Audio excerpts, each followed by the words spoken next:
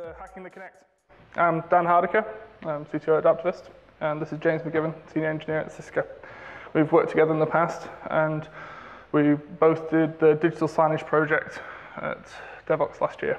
And this isn't so much a formal talk, this is more an explanation of what we did, how we did it, and just a quick rundown on the things that you can achieve with the Kinect and how easy it is to get involved and start hacking away. So what we're going to do is we're going to start off by having a quick look at what some other people have done with the Kinect, because the price of the Kinect has dropped. It's like 100 quid a box now, so it's really becoming an affordable way of hacking at home with some really high-tech kit, really. So we'll go through some of the demos and some other examples. We'll talk a little bit about the libraries that some of them use so that you can use them yourselves and have a good starting point. And then, like Dan said, we'll take you through what we did at DevOps last year in terms of how to get the Kinect and interactivity at a conference going. So Dan's going to introduce himself. So a bit more about me. I'm Dan Hardiker. I'm CTO at Adaptivist. We deliver to large companies, small companies, social software, and focus on exclusively driving the technology and process of application development and management, with primarily using the Atlassian stack. I've been on the steering committee for DevOps for the last 5 years and have been hacking and coding for, well, as long as I can remember. And as I said, I'm James McGiven. I work for Cisco, part of their cloud security team. So we deal with real-time threat analysis and filtering for the internet of big companies. Interesting field, completely unrelated to the talk we're doing. I've been a hacker, coder for about 15 years. I'm a mathematician by my background, but please don't judge me for it. I do speak English and I can code. So we're going to kick off, like I said, with what's already out there. There are a plethora of projects on the Kinect, and this is just a sampling of them. So we're going to kick off with 3D painting.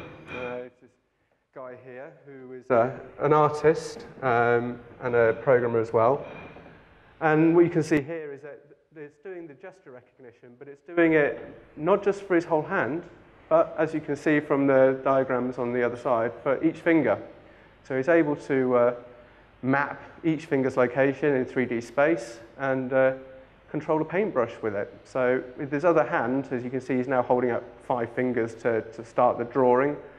And if you notice, his hands are actually moving in 3D space. And this is important because this isn't just a replacement for your mouse. This is how to use the Kinect as a proper 3D modeling tool.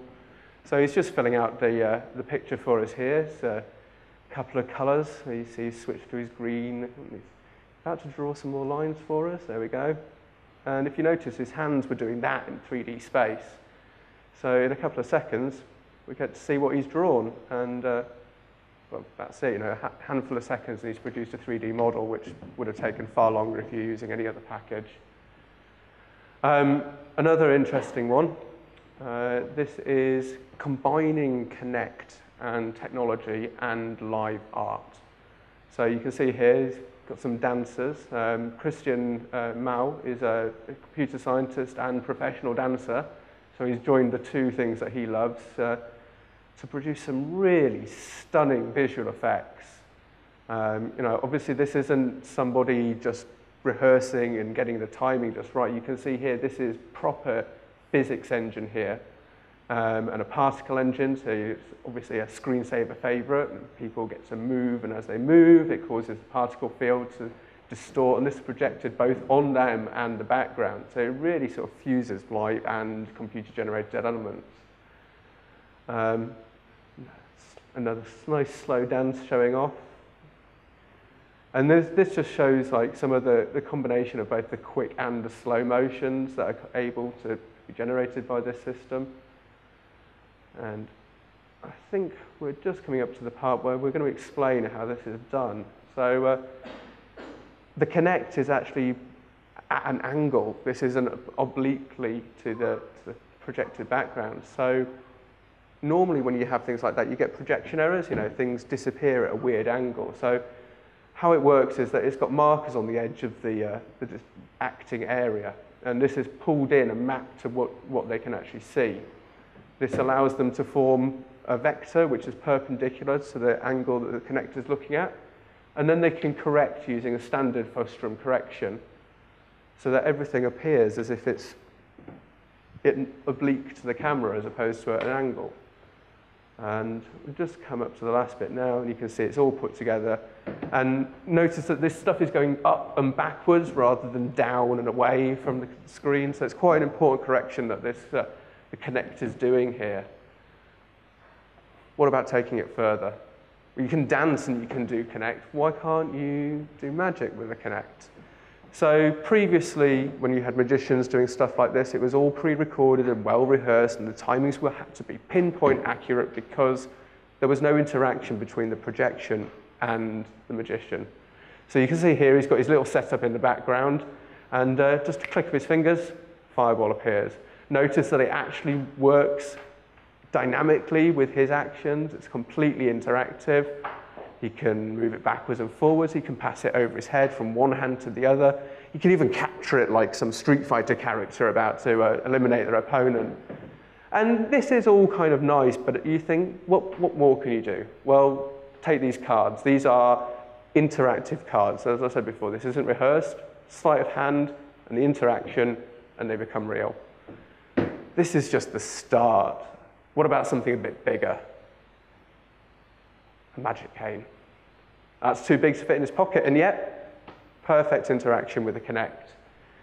It's not enough. We want more. We want an assistant. We want a glamorous assistant that will do anything that's asked of them. They will dance with you. They'll turn circles.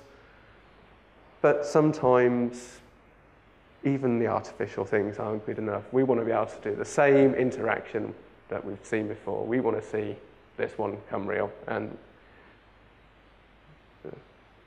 there you go. This could be a breakthrough in magic. We're so used to seeing traditional magic or with the recorded background. This is truly interactive, and the bounds haven't even begun to be tested. Something a bit more fun and close to our own hearts.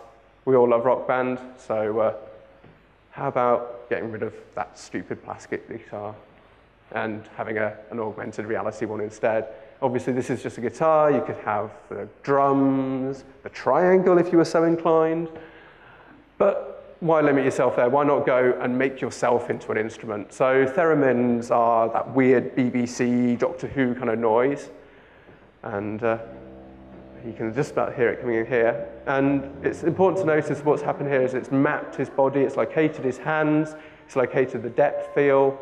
And using his body, he's able to control the theremin. So we've got one hand controlling the pitch and the other hand controlling the volume. But because we're not limited by the physics of a real theremin, we can do some cool stuff that you can't do, like modulate. The other thing to notice is that he hasn't just stuck with having interaction. He's also then fed that back onto his own image. And the colors you can see are actually correspond to the noises that the theremin are making. So it's quite a nice sort of example of both how to do the capture of motion and also layer that information back onto the image that you're displaying. So something a bit different now. Robots, we all love robots. We've got here I'm sorry, I can't remember the name of it. It's an Albaran Neo, which is an off-the-shelf robot that you can just buy and start experimenting with. And you can see here, we've got the guy in blue on one side of the monitor, and as he moves his arms backwards and forwards, the robot moves their arms as well.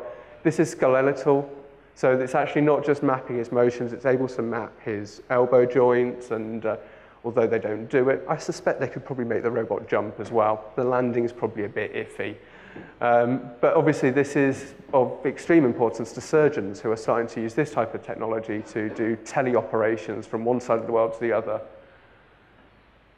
But robots are more than moving. Robots are seeing and interacting. And this is, well, it's a fairly familiar setup. It looks like a Roomba. It's actually an iRobot's Create Robot, which is another off-the-shelf kit.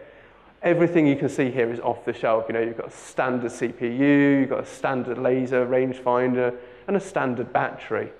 And what it does is it's designed to work inside your house. So it will go in, it will use the rangefinder and its software to do SLAM, which is a simultaneous location and mapping, which is where the robot is able to work out not just what the room is in looks like, but where it is in that room and how to navigate around the room. So quite familiar with the Roomba, and this is doing it with a Kinect. And what you can see here is the big blue boundaries of the walls, and it's able to continue trundling around. But robots in a room on their own is a bit artificial situation. It doesn't naturally happen. We have people. So it's also able to detect people in the scene. You can see here it's found that person, it's mapped their head, their arm, their hand on the end, and it can then interact with those people using gestures. So you can see here he's just commanded the robot to go over there. So this is the start of human-robot interaction with the Kinect. But it's not just about the house. This is an example of the sort of technology you'd find in a UAV. It's able to work out where the ground plane of the room is, ignoring things like this fire extinguisher and this chair. It will just work out. And obviously, plenty of options for doing stuff with that. Something a bit more practical, something that businesses might want to start using. This was a top shop in Russia a couple of years ago. And here's the fastest way to the changing rooms. You simply stand in front of the Kinect and the video monitor, and it will try and close on for you. So you've got little black numbers, and as you can see, it gives you a nice projection. It allows you to change the outfits. And the only people that really look at you or everyone else in the shop as you're waving your arms randomly in the middle of nowhere. Obviously, it's quite a crowd drawer, and something else that helps with all these types of things, of course, is doing the big promotion. And you'll see in a minute we've got a DJ in here and everyone's dancing around. And there's also that inhibitionist. Everyone wants to go out and have a go. Do we try this? Do we not? Women do it very easily. Would men do this in a store, do you think? Would they do it in Top Man? Would we go and look at a shirt and go, does that look nice?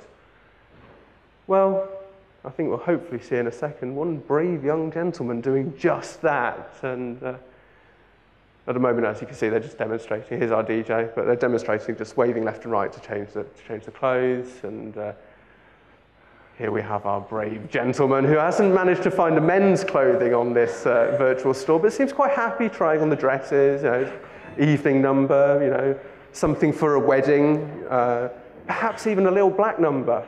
Oh yes, fantastic. So this is obviously an application that there's several available like this. You can download them onto your Xbox now if you've got a Kinect, and the source code is also available, so you can start hacking on top of someone else's application. So another great opportunity to try something out. Teleconferencing, we all do it, I'm sure. And as you can guess from this rather wordy title, this comes from a university. Basically what they're doing is they're using Kinects, commodity hardware, with commodity cameras, so cheap off-the-shelf cameras. And they're going beyond what we normally experience. So what they've actually got set up here is they've got 4 Kinects in one room, and they produce an overlapping screen, which is then meshed together, the same way that some of those panorama technologies for your camera do, where you can take just a bunch of photos and it turns it into one big one. It also has, as we can see here, this is the raw sort of impression that the system's building up. This is before it applies any other algorithms.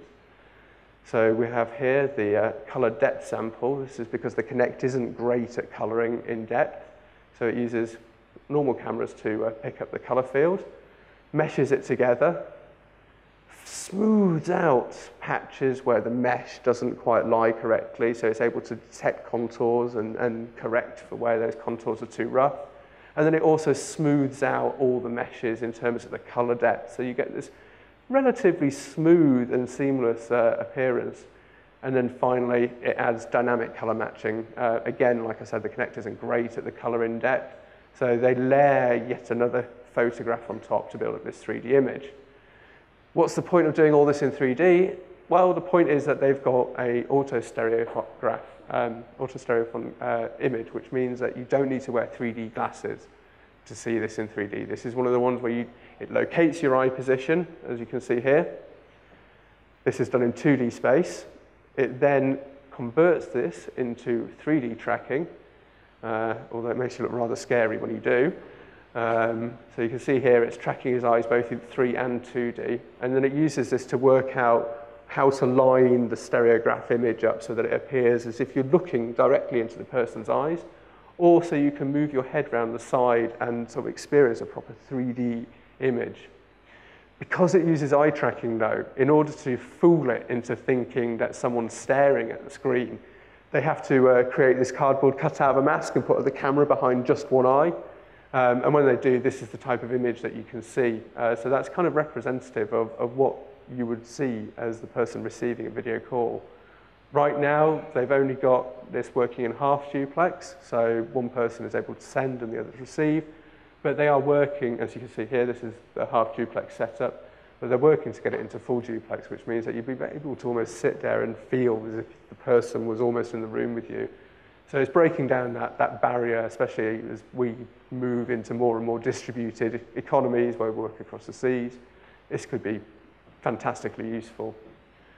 This one's a bit gimmicky. It's probably one of the first things that everyone tries was when they're hacking. This is just depth capture. So this is snapshotting as someone walks through the scene and overlaying all the top.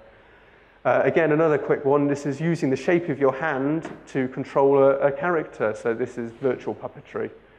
This was done at Java 1, so there's lots more videos of this kicking around on parlays. We all like getting physical. So here we get to do Minecraft and Mario Kart, where it's all controlled by the Kinect. And if you notice, this guy's actually jumping up and down to get the Mario character to jump up and down. And finally, this is a new take on Tetris, where the image is actually orthogonal and it's maintained by the sort of position of your eyes and your head. Going one step further, getting rid of yourself in a video is, that classic predator effect. So we simply map the background over the person in the foreground. We can also do weird things like expand and balloon the body parts. So this is recognizing every shape and then doing a balloon on it. It's quite comical, but of course it's even more comical when you do it to your cat. Again, this is obviously something for animators to play with as possible. And everyone's seen this clip. This is augment reality and allow you to fight with a lightsaber. I don't think you look any cooler, but it certainly looks more effective. Something that can be used in nightclubs, lighting control, so the Kinect could be used to watch people's body shape and change the lighting accordingly, or it's just something really fancy to show off with at Christmas. Nipple detection. We all have a problem nowadays that there's a lot of live TV, and live TV obviously comes with its own drawbacks like streakers on a football pitch, case in point. Also, sort of the other side of maintaining like children's protection. So what he's got here is his body is mapping, he's working out where his nipples are, and when it's worked out, it covers them up. So we've got automatic censoring of his nipples, and every time it does, it plays some music as well. Absolute wide range of things that you can play save yourselves. Obviously, some items are quite effective at covering your nipples, like bras, of all different types. Records, maybe. But things with a hole in them don't have quite the same impact. So how this is working is that it, like I said, it works out where his body is, works out roughly where his head is, and then creates an area for his chest, and then takes the median of that to work out where his nipples should be and then cover them. In a minute or two, we should see him enabling the wireframe that demonstrates how this all works. Every time you notice the tracking, a bit of Lady Gaga or anyone, but every time you notice the tracking drops off, the music disappears as well as the chest covering. So this is partly, I think, so that he could tell that it wasn't covered and re-trigger it. So does have a very unusual face when he's doing this, and must have enjoyed himself. Here we've got the outline. So you can see the big purple box is mapping out his general sort of rectangular shape, and then it's got a slightly less accurate body mapping with its head. And then finally it's got the yellow and square where it's locating is the middle of his chest and placing the nipple shields. It doesn't have to be VR, augmented reality. It works just as well with a good projector. Some of them are quite effective, others less so. For example, these. So that's just a brief sampling of what you can do with the Kinect. I say brief because there really are 1,000 more applications we didn't have time to find cool videos for. All of this stuff you can do yourself. The library's there, and Dan's going to give you a couple of ideas about what we did for DevOps last year and how maybe you could use some of that in your own hacking. Okay, so thanks, James. The first thing we decided to come up with was the problem. And the problem was that we had signage that was outside of each of the rooms. And as organizers, we had to update that signage should speakers fail to turn up or should the schedule change for any other reason. And this was a very manual task. We had to go around with tape, writing things on. And not just that, we had to get the boards printed. And these had to be printed weeks in advance. Whereas we really needed some scheduling information that was dynamic and responsive. We had that on the mobile interfaces and on people's laptops. So why couldn't we get this outside of the rooms? So the obvious solution to that is to replace them with monitors. We did that. And the next question was, can we make them interactive? And is there any benefit to doing so? So we came up with this layout, which provides the full room schedule on the right. It was critical to us that we didn't lose any information or any critical use cases of what the old system used to provide. And so we continue to have this on the right-hand side. We're now able to give more in-depth information about what's coming up next. As you can see, we've got the description of the talk itself, and we can then give you a highlight of what's coming up after that. As you can see, lunch is being dropped out, and it's just showing you the content that you actually really care about. Most areas, as you can see on here, almost anything that's not gray can be clicked, and you can drill down into. So if we pick Tor, for example, who at the time of writing worked for Google, and want to see what other presentations he was. I enjoyed his presentation style. I'd like to see what other talks this presenter is a part of. So we can see that he's a member of the Java posse. And later today, he'll be up in room 5. I can now change my agenda and go off and see that talk. The top left-hand is the home icon. We always gave that as a way of getting back to the home page so that we could consistently get back here. But what if I enjoyed this because it's a novice talk, and I want to see what other novice talks are? So if I hover over novice, it will now tell me what other novice talks are available for the remainder of the week. It won't tell me what I've just missed, because there's no point in that. It'll just tell me what's coming up. So these numbers will reduce over time. So if we drill down to architecture, I now get just a list of the novice architecture talks, and this can effectively build my agenda for me. And I can do all of this stood outside of a room, just having been enthused by the presentation I've just seen. So how does this actually fit together? Well, as I dare to threaten the demo gods, we'll see if this works. So there's 3 main components. The first one is that a library that we use called Open Native Interactions. Open Natural Interactions. And this is a C framework library that you can download and is built for all the common platforms, including, in this case, Macs. So if we run this, and I pity anyone who has to spend their life in Xcode. So, when this application starts up, unfortunately it's not the fastest thing in the world. What we have is our Kinect connected up over USB, and a standard image quadrant chart that you'll see up. As you can see, it's picked up one of my hands already. And what we need now is, so it's picked up this dot. It's now needing to be able to tell something this dot. We wondered, well, we could write the entire application in C, but that's a lot of work, and I really don't like Xcode. I really don't like Xcode. And so we decided that, wonder if we could use WebSockets to punt this out over UDP, stick it into a web browser, and have the web browser then render the application. What you saw before was a web application. We've used it on various clients. People are clicking around with their mouse. Why can't we just use your hand to navigate around? Okay, so we thought, what's the best way of getting it across? So we first started off with a C library, and then they changed the implementation of WebSockets far too many times, and we decided to go for Node. So Node doesn't scale that well, but in this case it was perfect, because we have one application that's trying to talk to a web browser. Node took the UDP data and spat it out perfectly. So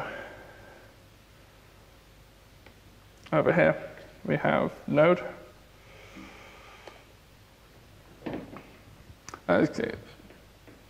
Picking up the coordinates.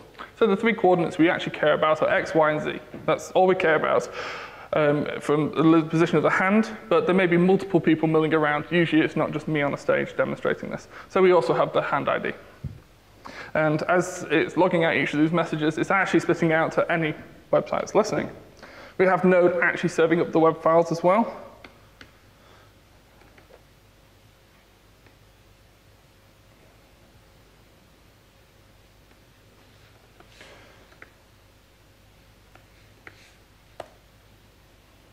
And with a bit of magic, we have our website.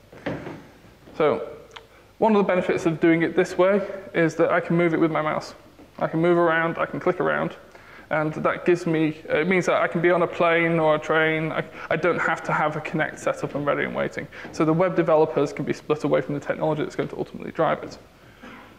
So as it picks up my hand,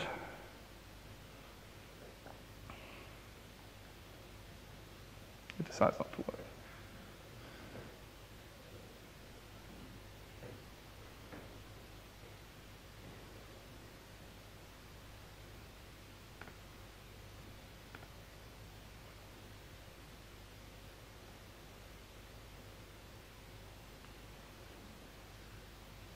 And so here we have Roman Guy. And as we pick up, it worked before. Never mind. Threaten the demo gods, what do you get? So I'll move my hand with my mouse, and you can just trust me, it works. Everything else is there, and it worked in rehearsals. It just doesn't work now. So hovering up, going back to the home page, we can go off and see sticky GUIs, which had Roman and chat. I like chat, so I was going to see what else chat is doing, and we can drill down and get a bunch more information. This makes it far more interactive, and we were constantly asking our questions of ourselves as to what is it that the attendees want to know as soon as they come out of their presentation.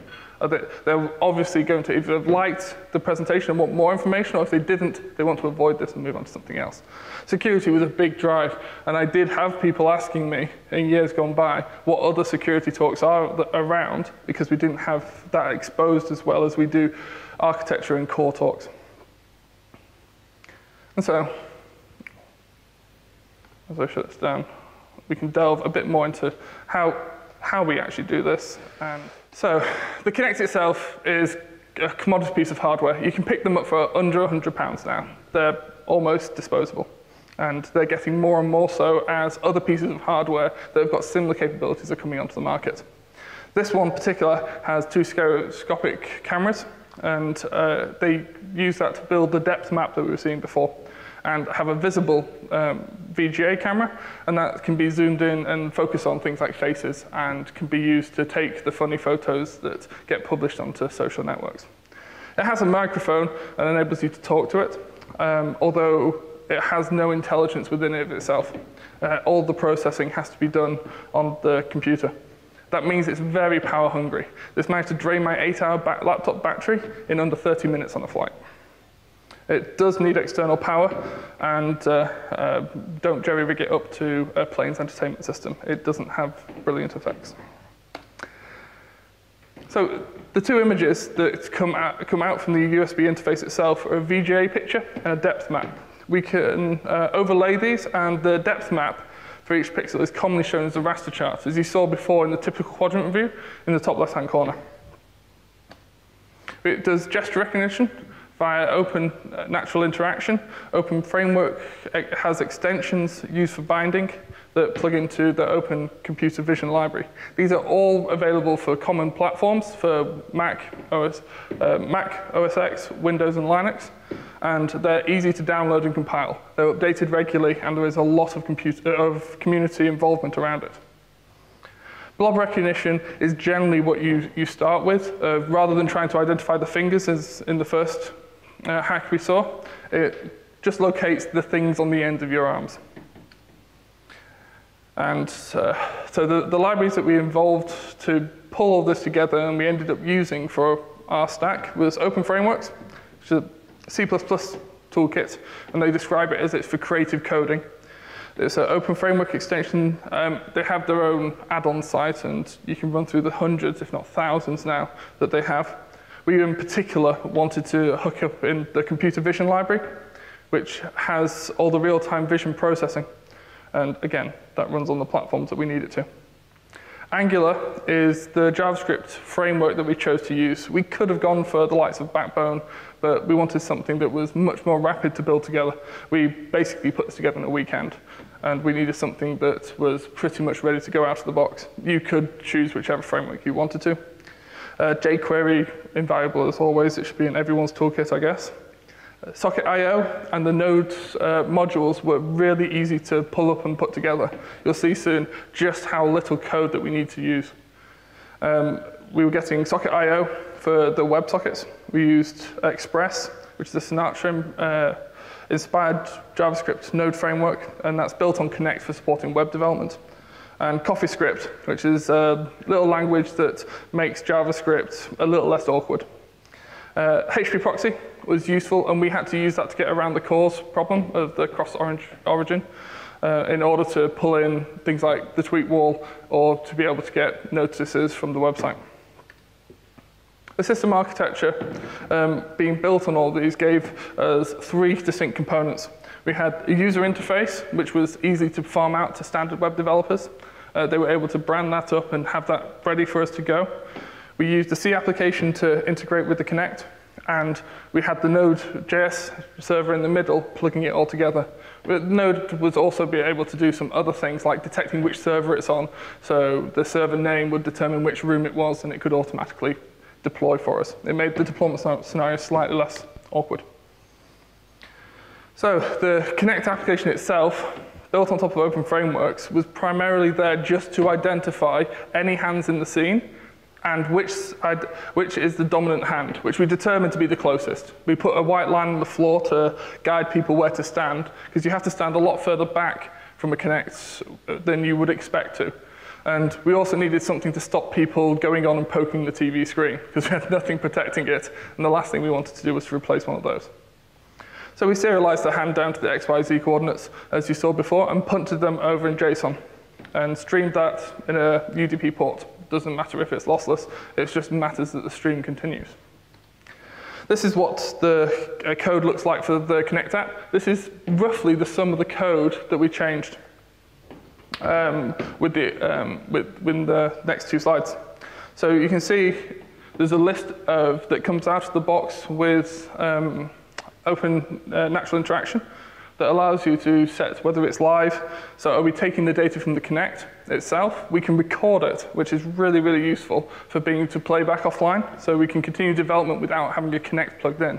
When you do that, it still is power hungry because the processing is pretty intensive, as it's quite naive at the moment. They are working on pushing some of that over to things like the GPU, but they're not quite there yet. Tracking splits into 2 different areas. Are we tracking bodies, or are we doing skeletal goalpost style tracking to be able to detect where the various components in the arms are? Filtering allows us to do hand-based tracking, as that allows us to subtract the background you saw in the predator type. That's doing using the filtering algorithms. We just use it there to get rid of everything we don't care about, to reduce the processing, so that we don't need to use 100% of CPU, 5 cores for the entirety of DevOps. We wouldn't have much left of our Mac Minis if we did. The recording is the option to push it back to the live, and we can do both be live and record it at the same time. And that can be useful for diagnostic purposes, especially when you're trying to debug why when you wave 3 times does it not work. It gets that consistency in a little bit more, and can even help you drive in an iterative manner. So the cloud point background allows you to subtract the background. So doing the opposite of what you saw in the Predator style demo, where instead of hiding yourself, you hide everything else. And instead of doing that by knowing what the background is and subtracting it, it's doing it by locating you in the depth field and subtracting anything behind that. it gives you a very crisp and clean way of doing effective blue screening. And you've got masking and drawing to do those sorts of things. Drawing is very useful. If you're going to put this in production, make sure you turn drawing off. Drawing off, reduced by 30% the CPU load. So this is all this does is take JSON from a point and take a point and turn it into JSON, doing string concatenation. And here we just punt it out to the socket.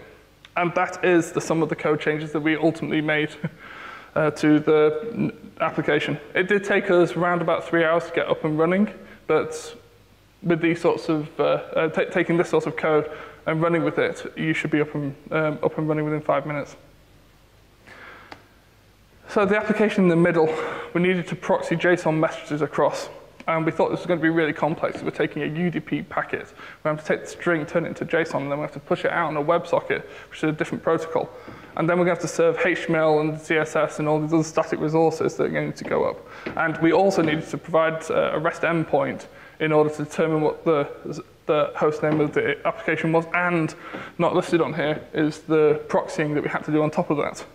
So this is the massive code that does all of that. I was really quite impressed when this is the sum of our app.js. So the left-hand side is the UDP socket listener, WebSocket server, and broadcasting, split into those 3 chunks, as well as the includes at the top. And the right-hand side uses the static resources serving, including the manifest files, for REST endpoints, and does proxying down at the bottom.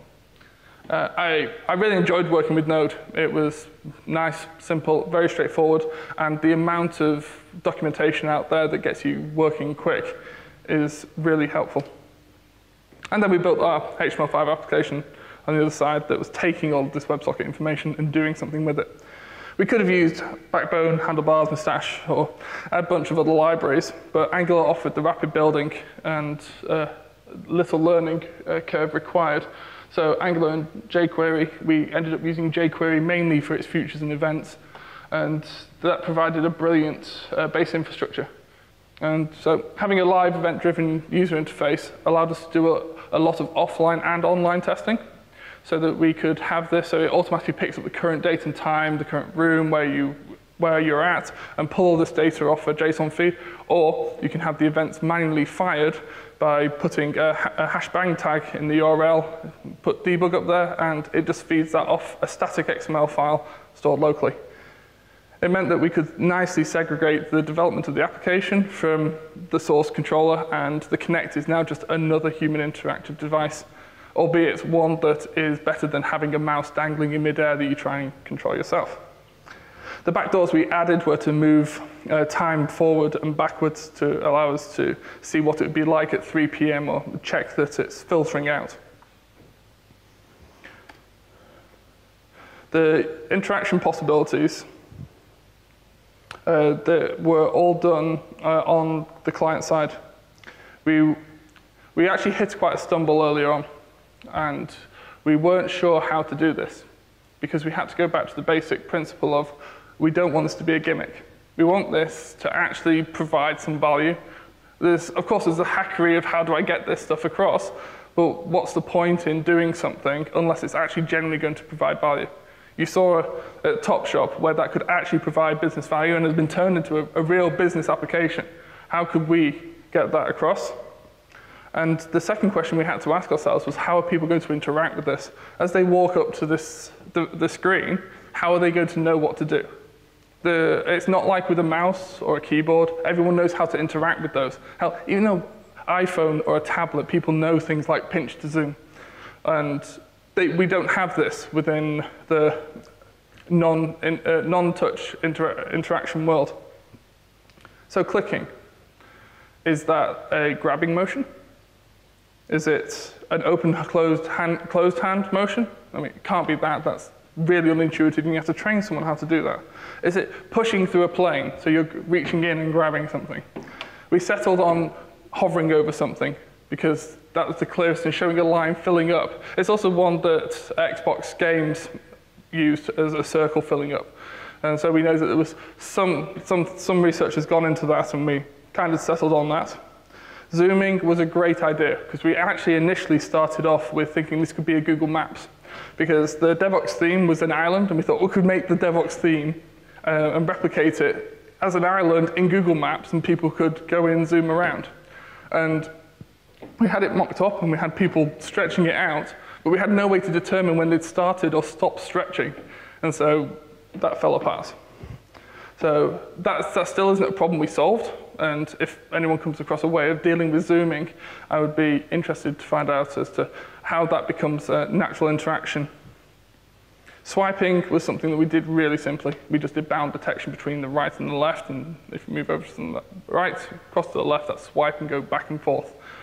Those sorts of interactions we put in quite quickly, and if we had more time, I think we would have put different shapes in. So sticking your hand up may have taken you home, for example. They're relatively easy to do within JavaScript, and there's actually a bunch of libraries that do them. We just didn't have time to integrate. So the first thing that we did was to use my child. I had a 5-year-old who was 4 at the time, and I went along to a nursery. She was in nursery at the time. Sat them down in front of a screen, not dissimilar to this, and put Tux Paint on. I sat a Kinect in front of it, but it wasn't plugged in. It was merely there to provide a distraction so that they weren't thinking that this was a touch screen, this was something new, and gave them something to focus on. And then I sat there with a mouse and just asked them, can you paint something for me? Can you change it to a black pen? And just see what they did. Told them that it can see them, and it will understand what they do. And watching them without any prior education to interacting, it was enlightening. And I found that really, really useful. And it's something that we'll use in my business life far more, of getting consumers involved with interfaces in a mocked scenario. Helps me come up with different interactions. And we had toddlers running up and grabbing the screen. Some of the older kids in the nursery were standing up and waving at it. And I thought that was interesting. They really did just stand up and wave at it, and which is why we kept the waving motion to detect your hand.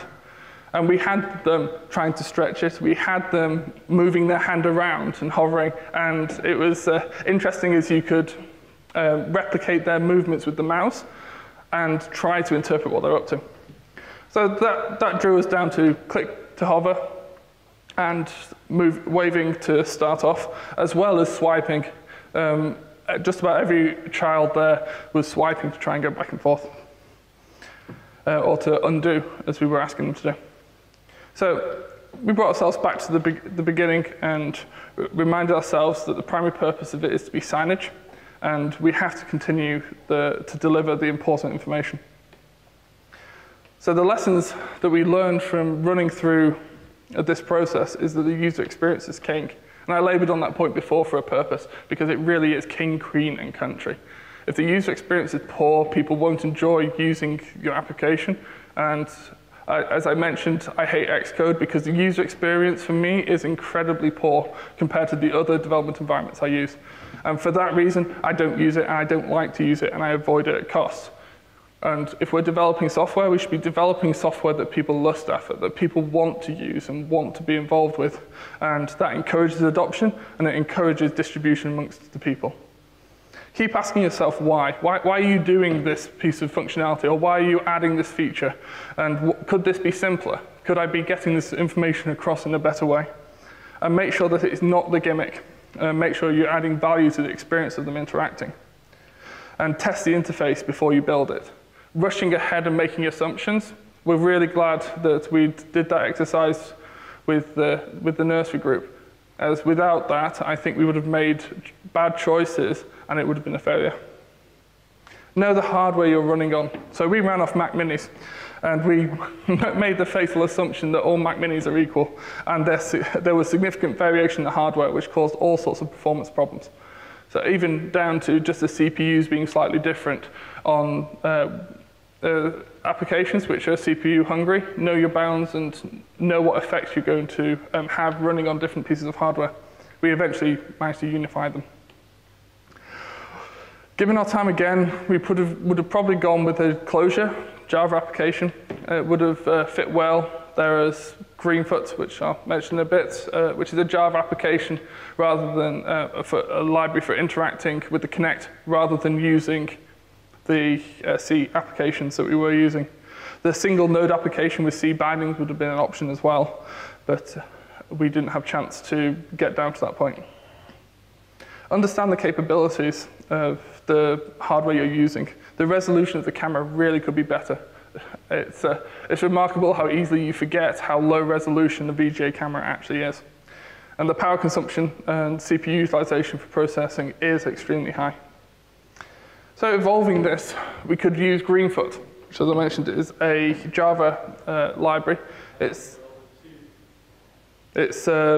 aimed at teaching Java, so it makes everything really, really simple. It has Kinect integration and is pretty much ready to go out of the box. If I was doing this over again, I would start here. Processing is made some leaps and bounds in what's possible.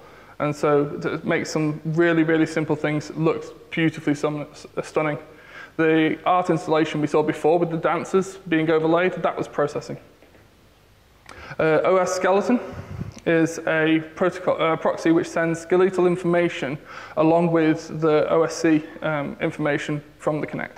In making anything that pulls in OSC information as a standard, instantly able to use the Kinect as an alternative input source. So the other possibilities that we can get. So we could build virtual card walls. We've seen this used at an organization that was split across 2 geographic locations and wanted to have their card wall, in this case using Greenhopper, displayed in 2 places with audio transmitted in both sides, but then as one team moved the card, they wanted it to be updated in real time on the other side. And it's actually worked out really, really well for them. They were doing a big relocation from London to another place, and as they were doing that, this bridged the gap and allowed the teams to not be as productive as they were in their stand-ups when they were all together, but was the next best thing. It was certainly far better than clicking around with a mouse. Crowd and capacity control we can do through seat management. The Kinect is able to pick up and locate pretty much everyone in this room if we put it high enough. Allows us to do all sorts of really quite cool and interesting things. A psychologist who was researching the wisdom of crowds took an audience about the same size as this room and gave them some cards and split the audience down the middle. On the left-hand side, they had red and green cards effectively, and on the right-hand side, they had the same. And they then just produced on the screen a raster chart of what it saw you have. So it would, if there were 800 seats in the room, it would show 800 seats on the screen and would show whether it think you had a red or a green card. Let them play for a while, and then replace that with a Pong game and had a paddle. So split the room in half. On the left-hand side, if there's more red than green, it goes up. If it's the inverse, it goes down. And the same for the right-hand side. And the interesting thing that came out of that was that they actually started as a group to, without any communication or any training, started to play Pong. And then finally, they flipped it out and showed an aeroplane simulator with a countdown from 3 to 1 and then told the audience to land the plane. And they managed it. It was pretty impressive stuff. And if you go and search for Wisdom of Crowds and Wisdom of Crowds audience, it should pop up on Google for you. Touchscreens, it enables this to become a touchscreen. If you were to angle it downwards, it could detect where your hands are on the screen and have multiple people all using the screen at the same time. Clearly there's some dead spots if you've got 2 people's hands above each other, but generally speaking, if you've got 3 people lined up alongside of it, it can even get as close as knowing where your fingers are. Controlling things like presentations, or remote controlling Androids or other components like your Hoover. We already see this happening within TVs. The latest models from Samsung, I believe, for their TVs have software that can detect you in the room. It can detect if no one's there and turn itself off. It can detect you when you sit down at your couch. So it doesn't turn itself on if you walk through the room, but it does if you sit down ready to watch TV. It even detects who you are, either for parental locking or from just identifying that Dan sat here and Dan likes to watch the news at 6 p.m, so let's put the news on for him. There's some really interesting possibilities that come up, but also that raises some interesting privacy concerns. as well as the interactive art and musical instruments we saw earlier. Prototypes already exist for this sort of stuff, so perhaps we're not too far off this becoming mainstream. So I hope that you've enjoyed this wild and meandering road through what the Kinect can do, what we did, and how you guys can get up and running with this. And I hope it's inspired you to give it a try. So thank you.